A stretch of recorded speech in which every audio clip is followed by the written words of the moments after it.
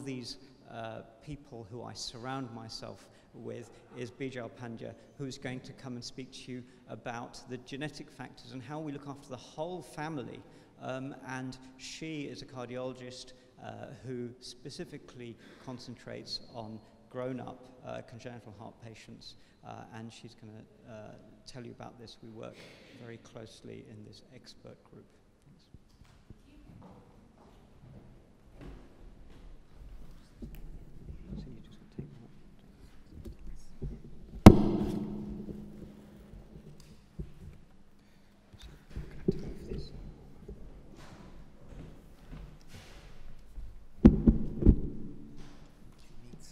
So a quick change of laptop, sorry, because I'm the awkward person who doesn't use PowerPoint. So I've been asked to talk to you this morning about treating the whole family with regards to aortic dissection and the genetic risk factors.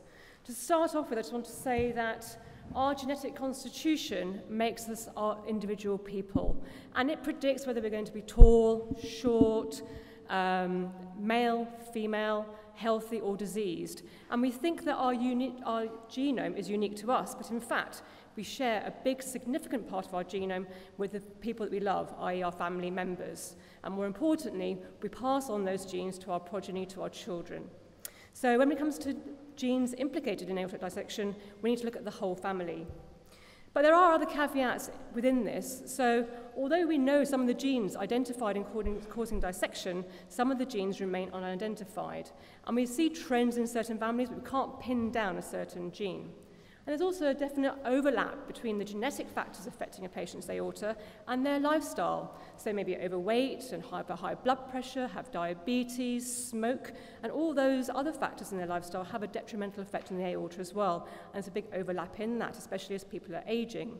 And then we have questions we don't know how to answer really. When should we be treating? How should we be treating the patient? Should we be using tablets? Should we be offering prophylactic surgery? And how best to manage the whole family in this setting? So just a little bit of information about the aorta initially. I'm sure you probably all know this as a very well-educated audience. However, the aorta is the largest oxygen-carrying artery in the body. It arises from the left ventricle above a valve called the aortic valve. And it has a very unique tissue pattern. So it's made up of 3 layers, like an onion skin, but one of the really important layers is the middle layer, the media, which is made out of smooth muscle cells. So it's a very muscular layer. And within those smooth muscle cells, the smooth muscle cells move by a sort of ratchet movement. So remember that for later. And what happens when the left ventricle contracts is the blood is propelled into the aorta. Some of that energy is kept in that smooth muscle wall, and then as the heart relaxes, the smooth muscle releases the energy and propels the blood forward into the body. And that's a very unique property of the aorta, which carries all the oxygen-rich blood around the body and all the arteries that come off the aorta. But we know that disease of the aorta can affect all parts of the aorta, not just the aortic root, which I think may be focused on a bit more today, but also the arch of the aorta, descending aorta. You can see on the right-hand panel here, even below the diaphragm, so into the abdomen as well, all the way down to your groins. And why do we worry about disease of the aorta? Well, we know that if you have reached a certain dimension or in certain disease processes, you can get tears in the aorta, which then allows blood to track in the onion skin layers, if you like, and it can shear off the arteries coming off the aorta and deprive those organs or tissues of oxygen-rich blood. And it can be, as we mentioned earlier, fatal. Some facts about the aorta, though. The thoracic aorta is not usually as diseased as much as the abdominal aorta in the normal adult. The aorta naturally grows with age, so it's an aging process that occurs throughout the aorta from the age of about 40. And dissection of the aorta is very rare in children, but Elena will go through that a little bit further with you in this session. The most commonest cause of aortic dissection is not genetically related, actually. It's more to do with degeneration, as I mentioned earlier, the lifestyle things. In young people, the most common cause still remains traumatic injury to the aorta causing death, but we're now also seeing that in younger people, other drugs such as amphetamines and cocaine affecting the aorta. So the American Task Force guidelines have shown that quite nicely that all parts of the aorta, which is the panel on the left, the ascending arch, descending aorta, as you age from your 20s to your 80s, naturally grows around 1 to 2 millimeters over the 10 years. But also it's directly related to your size, your body surface area, which is shown in the right-hand panel. And one thing we look at is the stress on the wall of the aorta, which is a little bit of physics for you, Laplace's law, which shows that the stress on the wall of the aorta is related to both the radius of the aorta, so the size of the aorta, but also the wall thickness of the aorta and the pressure against that wall. Now, medically, we can't really do much about the wall thickness of the aorta, but we can manipulate the pressure, which is why a lot of patients are given medical therapy to lower the blood pressure and reduce that stress on the wall. And one way of monitoring the stress of the aorta is by measuring the radius of the aorta. So you can see that as the aorta expands and the radius grows, we know that there's going to be more stress on the aortic wall. And this is quite an easy thing for us to measure with echocardiography, CT scan, MRI, and my colleague Kate von Klemper is going to discuss a bit more of those imaging modalities with you later. But we do know from the data that there are certain numbers in normal people and in people with diseases of the aorta and genetic predisposition. There are some magic numbers that we have, such as 6 centimeters, where the aorta is more likely to tear or dissect or rupture even. So which genes are implicated in diseases of the aorta? Well, most of them affect that wall integrity and that muscular wall that I was talking about earlier within the 3 layers of the aorta. Here's a list of some of the genes implicated and where they actually act.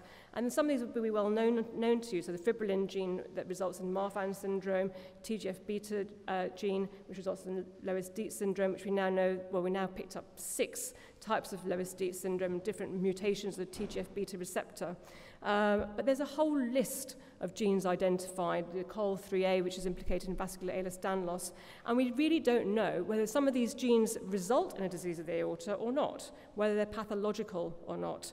When we send a genetic panel, we often get results back saying we've identified this gene in this patient, but we don't really know if this is going to result in a higher risk of dissection, whether it's going to result in a higher risk of the aorta dilating.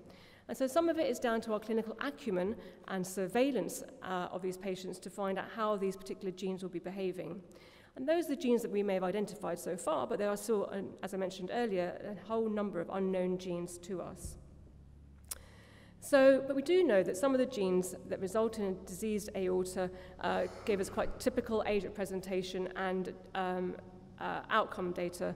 So we know that the bicuspid aortic valves, which is the valve that should be tricuspid, i.e. have 3 leaflets, if it's developed with 2 cusps, they have a predisposed predilection of dilating the aorta, and there's data to show that they have some risk of dissecting the aorta.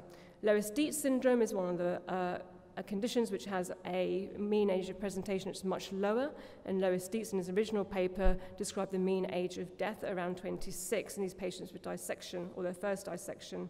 Vascular Ehlers-Danlos is very rare, and we don't really have any great data for vascular Ehlers-Danlos, but we do know these patients are at higher risk of aneurysm formation in all parts of their arterial vasculature, which can result in death and fragility. So just to talk about some syndromic aortopathies and non-syndromic aortopathies. The Loeys-Dietz syndrome, of which we know there are approximately 6, this is a patient classical for Loeys-Dietz 1. And there's quite a large crossover between their phenotype, by that I mean the way that they look, with Marfan syndrome. So they have long, thin fingers, they have hypermobile joints, very bendy, they have often curvature of the spine and chest wall as well. But they classically have arterial tortuosity, so the blood vessels are very wiggly and bendy. Patients with Marfan syndrome, a very well-known patient with Marfan syndrome was Abraham Lincoln, and you can see here that because his aorta had stretched so much, the valve underneath it was leaking, so where the blood was going in and out of the heart, up the aorta, his head used to bob up and down. And the early stages of photography, where it took a long time, exposure time to capture a photograph, his head was never kept still in a photograph and was always blurred. Not really a problem with the iPhone X these days. But these patients classically also have a high arched palate, dislocated lenses, which we now know is a risk factor that can predict their risk of dissection as well. And then we have non-syndromic aortopathies, and the classic one for that is the bicuspid aortic valve. This is a bicuspid aortic valve. You can see 2 leaflets opening and closing. It should be 3 leaflets. And we know that this is quite a common condition, but there hasn't been a single gene yet identified to pick this up. But we do know it tends to follow clusters within families. And these patients also end up with surgery at a much younger age than those patients with trileaflet valves. And when you actually look at their aortas, they seem to have an abnormal aorta, which reflects that of those patients with Marfan syndrome or Loeys-Dietz syndrome as well. So a little bit more about the bicuspid aortic valve. Although it's a different disease process and we haven't got the genetic factors there, the aortas dilate up quite significantly, and they do have a risk of dissecting earlier than those patients with a tricuspid valve. And there are some guidelines on when we should be operating those patients with bicuspid aortic valves and aortic root dilatation. When we look at the types of aortas, you can see quite nicely here with the syndromic and non-syndromic aortopathies, the bicuspid aortic valve usually at the valvar level seems to maintain its integrity, but it's the ascending part of the aorta, that's the bit before the first branch comes off, that's dilated. The Marfan's patients typically have a root that's dilated, so just above the aortic valve, and you can see on the right-hand panel the lowest Dietz patients have very wiggly vessels. They look much more wiggly than the other two patients, and in fact the aorta there at the after the arch is very tortuous there, and they also get root dilatation of the aorta. So how do I manage the aortopathic family? So in our service here, we have a different number of referral streams. Dr. Elena Chervy, who's talking a little later, sends her adolescent patients to our service, and we have a joint adolescent service with Great Ormond Street Hospital. Our genetics are based at a regional centre at Great Ormond Street Hospital. Dr. Kate von Klemperer, who's talking later, also runs a quarterly Ehlers-Danlos clinic here in collaboration with the geneticists from Northwick Park Hospital. We get referrals from adult cardiology teams, adult medical teams as well. We provide both an inpatient service and an outpatient service for our patients. We provide perioperative care management, so advice for the intensive care teams, how to manage patients' blood pressures around the time of operation. But most importantly, and I think this was something Steve mentioned earlier, we have a multidisciplinary team that involves a very large group of people where we hopefully identifying patients before they reach a stage where they're at risk of dissection, and they are kept under regular surveillance, and we can offer them prophylactic surgery to lower their risk of dissection and those terrible outcomes. And we have a regular fortnightly MDT, or JCC as we call it in cardiology, where we, as a wider team, discuss certain select patients we think are nearing those thresholds where we offer surgery with the whole team. We also provide a family screening service, and in our clinic, our family screening service has grown by 3- to 4-fold in the last year, where I think people are becoming more aware that their brothers, sisters, aunts, uncles, etc., once you have an index case, should be screened, and that's all in the aim to carry out preventative surgery. But more importantly, our patients we like to offer lifelong follow-up to, because you do need lifelong follow-up with us. Now, I think this picture will be used a lot throughout the course of the day, but this is a family, as you can see, with Marfan syndrome.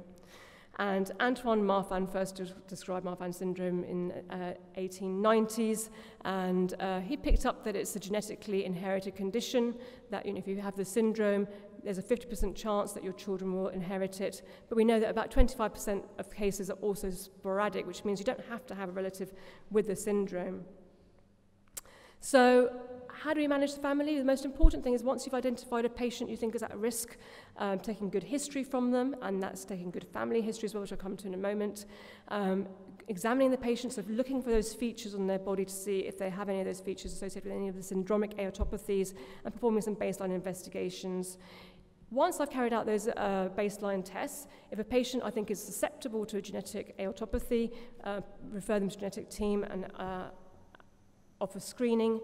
It's always good to document the pedigree of your family, and that's something that needs to be repeated as things change in the family. Surveillance screening, so regular follow-up on a 6-monthly, 4-monthly, annual basis, and knowing when to treat your patient. And also with the female patients, or even male patients with autosomal dominant diseases, how to plan for their families in the future. As I mentioned, the pedigree is really important. So all of our patients have a pedigree done in clinic, and that's going back at least 3 generations and identifying patients who might be affected with the disease. You can see the red square on the right-hand panel here is my index patient here, for example, and you can then track back with their cousins, other members of the family, aunts, uncles, who may have died, who may have been affected, who may have had emergency surgery, who may have needed a pacemaker, etc. And that can give you a trend of what's happening within the family. What's really important is that you keep updating the pedigree, though, so that if someone dies consequently in 2 or 3 years' time, you need to add that to the pedigree. If a child is born who looks like they're affected, or a nephew is born, you need to add that to the pedigree as well. And we know that when we're risk profiling our patients, there are certain patients, regardless of the genes, if they have a family history that suggests that they're going to dissect early, that will have an effect on our decision-making as to when to offer surgery for them. Kate's going to talk a bit more about surveillance imaging in dissected aorta, but to say that when I am imaging patients, or we are imaging patients, we use a number of different modalities, echo, CT, MRI, and there have been many controversies in the literature over the past about where to take the measurements, which part of the cardiac cycle, as in when the heart's contracting or when it's relaxing, do we acquire the data. And a lot of the literature out there uses different types of modalities and different timing of the cardiac cycle. And what treatments can we use? Well, again, there haven't been any massive, robust clinical trials as there have with heart attacks, for example, and aspirin and statins, etc. But there are medical therapies we can offer which seem to show reduction in the growth of the aorta. And as I mentioned earlier about blood pressure being really well controlled, we have surgical therapies, which I think you can all look at later on virtual realitatively. And then there's a group of patients I have who have perhaps vascular Ehlers-Danlos syndrome, who don't want to take any medical therapy, don't want to know anything about what's inside them, and they're managed conservatively. So in practice, what do? We do imaging 6 to 12 monthly usually, sometimes more frequently there's quite dynamic growth in the patients. I have to remember that a patient who's had a repaired aorta is repaired, but it's not cured. So they still require surveillance in the long term, whether that be 6 monthly or annually. We offer patients lifestyle advice in clinics, so that's avoiding certain types of exercises, and isometric exercises such as weight training are absolutely contraindicated if you have a diseased aorta. They raise your blood pressure in a bad way and put extra stress on the wall of the aorta. And when you're considering surgery, we're thinking about whether we offer mechanical valve replacement or tissue valve replacement that has to be individualized to the patient and their care. And what we're trying to avoid really is our patients undergoing emergency surgery, which carries a high mortality. So it's offering timely prophylactic surgery, but many grey areas remain. And that's probably because the guidelines have changed so much. So in 2001, there were very basic guidelines. The dimensions were much higher, 5.5 centimeters. Not many syndromes were mentioned in the guidelines then. Then in 2010, the AHA and ACCF developed further guidelines, a little more comprehensive now. They actually had put some genes in there, and they actually put some further syndromes in there, and they brought down the dimensions that we should be offering surgery. And then there was also connective tissue disease repair at 4.5 update in 2011. And then, of course, there are other genetic syndromes where we see diseases of the aorta, but the dissection is very rare, and we don't really know what we should be doing with them. So, for example, Bill's syndrome, Alagille syndrome, and familial thoracic aneurysms. So who looks after families with aortic diseases? As Steve mentioned earlier, we're a very large team. They consist of the physicians managing the patient. We depend on excellent imaging for these patients and serial data that we can compare to. We are very dependent on our genetical colleagues. Counselling required for these patients. You've got a patient who's got a lot of physical disability sometimes, and young people that feel embarrassed going out sunbathing or going out with their friends. So there's lots of psychological issues involved as well. They may have a number of scars on their body. Obviously, our surgical colleagues are required in the team, our vascular colleagues as well. And we're also dependent on our GPs providing follow-up in the community, monitoring patients' blood pressure, etc., offering the lifestyle advice and reinforcing it, and also fertility teams as well. And eventually, it'd be nice to have a clinical environment where we can offer patients a one-stop shop where they can access all these services really easily. So my take-home points and my last slide is when you're managing the whole family, firstly, we've got to identify the patients at risk and their family members. Offer the genetic testing and counselling. Go to your multidisciplinary team so you can risk stratify and profile your patient, and then offer the relative medical or surgical therapies. Think about the future for these patients and their family planning, and remember you're going to have a lifelong relationship with these families. Thank you.